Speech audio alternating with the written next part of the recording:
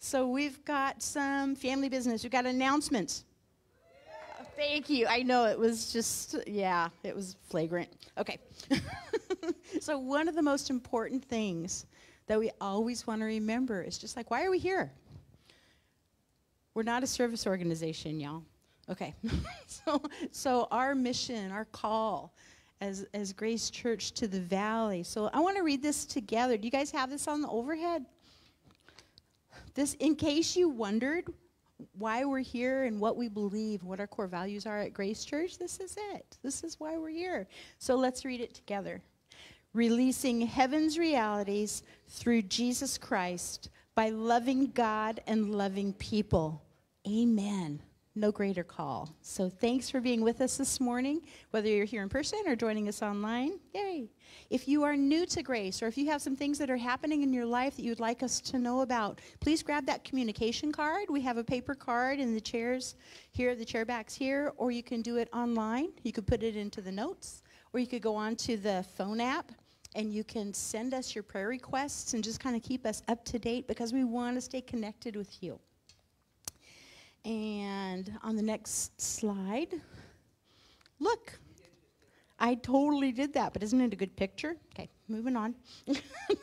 And then on the next slide, we have sermon notes. We don't hand out paper notes anymore, but we have excellent sermon notes that you can fill in on your cell phone or your tablet, whatever you bring to church with you, and that's great. And I just want to take a minute. We've been doing this thing where we're checking in on Facebook Live. I know we're a little slow to the game, but we're in it now. So if you have your cell phone, go ahead and turn down the volume, but go ahead and check in at Being at Grace at church this morning and encourage your friends to join you, whether you're at home or whether you're here in person. It's the same family. Some of the things we have happening every week, I'm going to go over those. Celebrate Recovery happens on Sunday nights. It goes from 5:30, dinner at 5:30. You'd think I would know because every week I read it, right? Oh my gosh.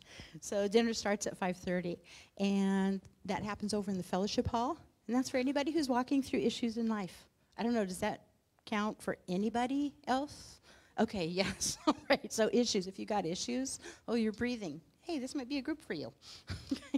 It's really good, and Kevin and Ionia Ott lead that, and they're excellent resources for information if you want to learn more about that. Monday nights, starting at 5 o'clock, goes from 5 to 6:30. We have prophetic prayer over in the fellowship hall. Join us. We come together, we pray, we pursue the Lord's heart, and we pray into those things. And it's a wonderful thing. It's part of the DNA of our church, prayer and prophetic, just saying, Lord, we want to hear from your heart. Wednesday nights, I have gym, and that's the Grace Youth Ministry. It meets from 6 to 7:30 over in the fellowship hall. We have a supper church platform, and we're talking about, I'm coming into a series now for the next number of weeks. We're going to be talking about all the hot topics that are hitting all of the students from junior high and senior high. I think church should be the place that you talk about those things. There's a lot of things that are happening in culture and community that are trying to push a narrative opposite to the Lord. And we know where that ends. It does not end well. And so, but if we don't equip the kids to be able to discern what's coming down, and so it's a series that's going to be called Equipping Champions. And so we're going to hit, like I said, all the hot topics and sharing what the Bible says, what God says, versus what culture and community says, so that nobody's going into battle unarmed. Yeah, it's good. I'm super excited, in case you couldn't tell.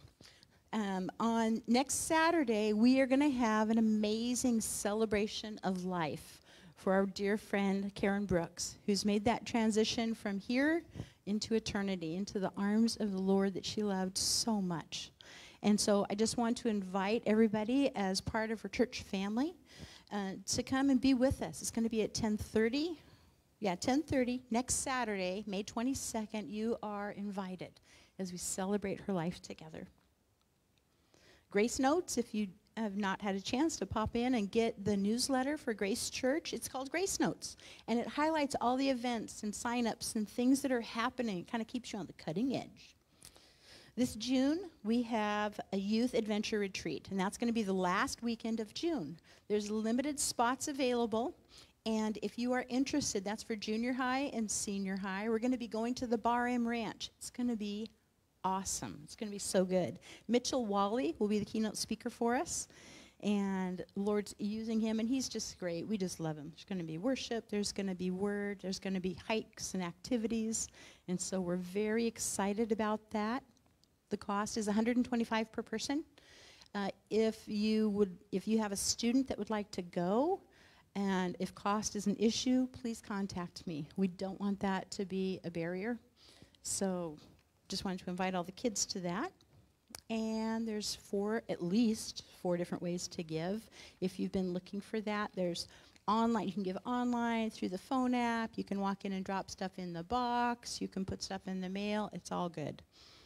And so that's, I think, all that I have. Is there anything else? I'm going to do one short plug. Starting in July, I'm going to be hosting the Love and Logic series again. And it's excellent. We'll have a sign-up out front next week. And so it's just 6 weeks, and it's DVD driven, and if you're breathing, it's a great series for you to take on, regardless your age. So that's all I got. Anything else? And with that, I'd like to also release all the children to Children's Church, from nursery through elementary school, and for the youth, the students. So all the kids go.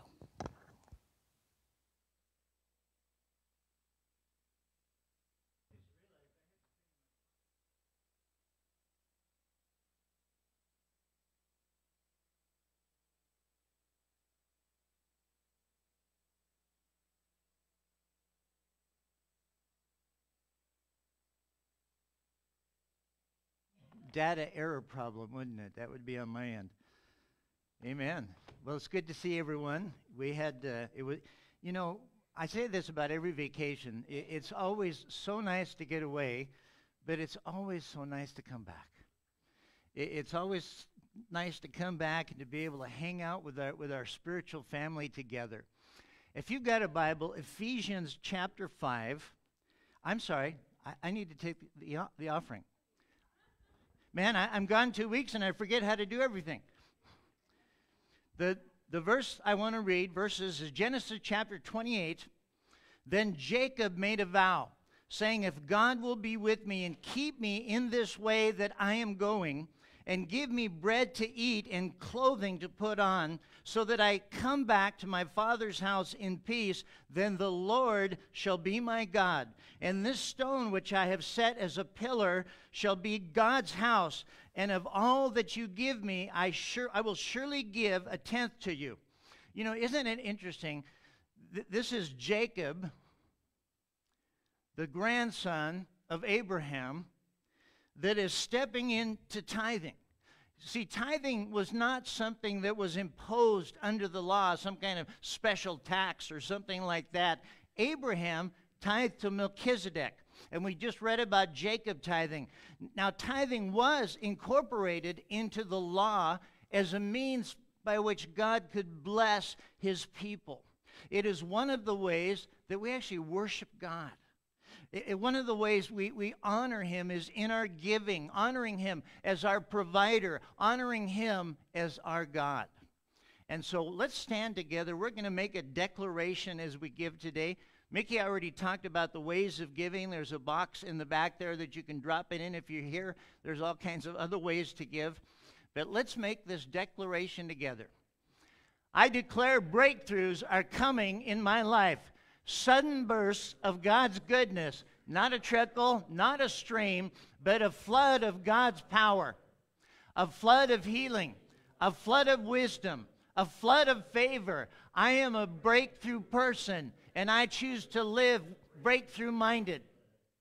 I am expecting God to overwhelm me with his goodness and amaze me with his favor. This is my declaration. Amen. You can be seated.